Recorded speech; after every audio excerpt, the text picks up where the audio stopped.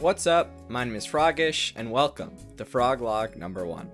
If this is your first time watching, a froglog is a weekly or so update on what I'm doing. And this time, I'm going to give some updates on the game I've been remaking. If you want to see the first one, check out the card in the top right of the screen in 3, 2, 1, now. To start off, I want to announce that I have officially uploaded the original Legend of Mr. Smith on itch.io. I generally don't really care what you do with the game, just don't re-upload it, take credit for it, or sell it. If you want to check it out, click on the link in the description and feel free to download it. Now, onto the main topic, the remake I've been working on. It's been a while. It's been a boring and tough 3 weeks just thinking about getting started on this game. This is what Unity looks like when you first open it. To say it's daunting is a bit of an understatement. Not only that, but starting off is the most difficult. I went with the approach of following or recreating the early builds of my previous game. So I obviously started out with the player movement. Let me quickly note that it's really difficult to choose what tutorials to follow when starting out.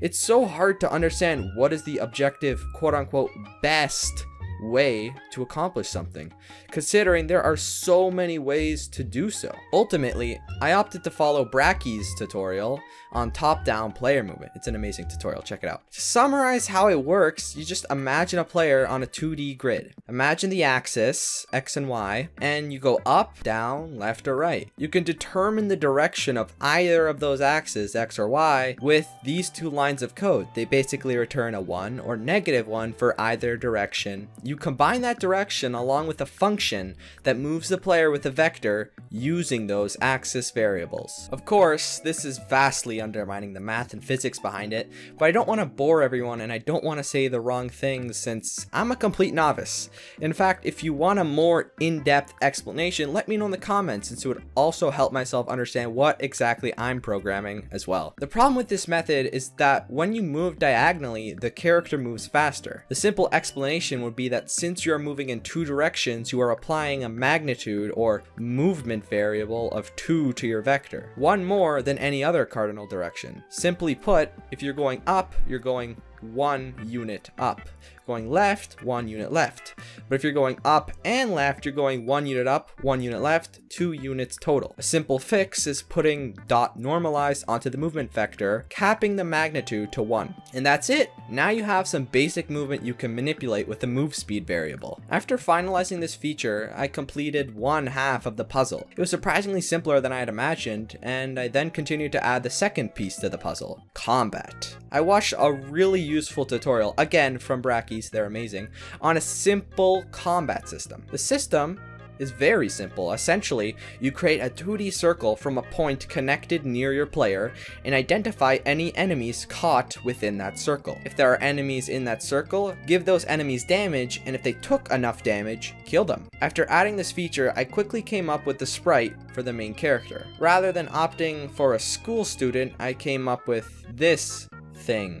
I guess I'm going for more of a ninja type player? I don't know, but it will most likely not be the final product. In fact, I'm not even sure what type of theme I want for this game, so a lot of things are up for debate and subject to change, so if you like something, let me know, and that would help me choose something for the future of the game. I then threw together a wall obstacle, which I followed from Antarsoft's really useful tutorial on obstacles and colliders. All in all, I had done it. I successfully finished the prototype, minus the player attack hitbox moving with the player if he turns left or right or up or down. But something felt off. I honestly didn't really like the combat system I had come up with. I've played many top-down games, most of which have characters moving and interacting within the 4 cardinal directions: north, east, south, and west. What I've noticed, however, with these types of games is that the combat can sometimes be inconsistent. Of course, this is my own opinion. The player has a blind spot in any of the other 4 major directions, those being northeast, southeast, northwest, and southwest. I remember playing some of these games and finding it pretty irritating to deal with those limitations. So I've decided I'm going to scrap my current combat system. If you've paused and read the tooltip for the sword in the first froglog, you would have noticed that it states how the sword can magically float in front of you. This was mainly an excuse of not doing the sword swing animations when I first made the game, but I actually think that I can now make it into an interesting game mechanic. I'm going to make the sword float around the player and have it move accordingly to how the mouse moves. I want the player to be able to send this sword forward, similar to Mom's knife from Binding of Isaac if anyone's familiar with that, and possibly have the sword be controlled additionally by moving the mouse after it's sent out, kind of like the magic missile from Terraria if anyone's familiar with that as well. I also want the player to be able to press a button, perhaps Q, that would form a ring of afterimage from this one sword, creating a sort of block, if you will. It's gonna just circle the sword very quickly around the player, creating what looks to be like multiple swords, but really it's just the one sword moving really quickly. Yeah, you get the point. It's a lot to handle, and I can't promise I'll achieve all of it. I think that this change will drastically affect the gameplay loop. I think this will make the game more arcade-like, and if need be, more bullet hell styled. I want to openly disclose that I do not disrespect the other combat style, or any combat style. I'm just noting a personal limitation I found within them, and I decided I want to change it for my own game. I mean, consider all the original Legend of Zelda games, which, of course, my game is inspired from. They all had the same limitation and were complete successes. I'm taking a bit of a risk with this design choice. I hope I can still make the game feel RPG-like, but I want to make the combat more interesting and enjoyable through these means. Worst things worst, this is a failed experiment I learn a lot from. Either way. Right now, I plan on simply adding the sword following the mouse part. I watched this amazing tutorial from CodeMonkeys that shows exactly what I need to get done. In short, by calculating the mouse's position and finding the degrees to rotate the swords around a point towards that position, you can have the sword rotate around your player while following the mouse. I then combine that system with the 2D circle overlap from the other system I scrapped, and I now had a very bare bones but functional combat system. I'm pretty proud of what I achieved. Even though I don't understand exactly everything I did, I imagine with time and practice, it'll all come together.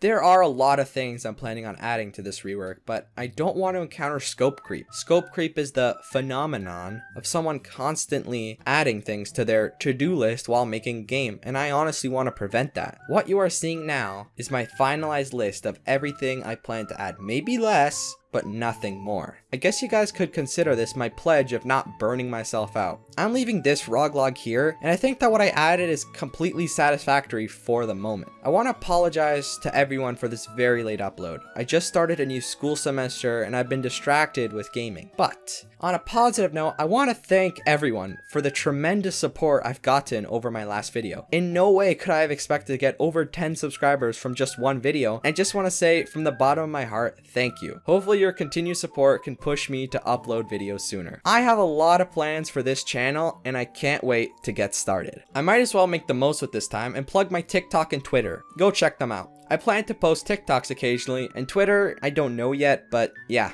go check them out in the description below. And let me know if you guys would be interested in me streaming. I have no idea, and I'm not really familiar with it, but I figure if I'm gonna be playing games, maybe I might as well have at least be able to entertain you guys, but just an idea. Consider subscribing and liking the video if you enjoyed it. It really helps the channel, and I just want to, again, thank you everyone for doing that on the last video. It meant a lot to me. Thank you. It's been Frogish. See you guys later. Hopefully not in 3 weeks later. Hopefully like 1 week. Okay, bye.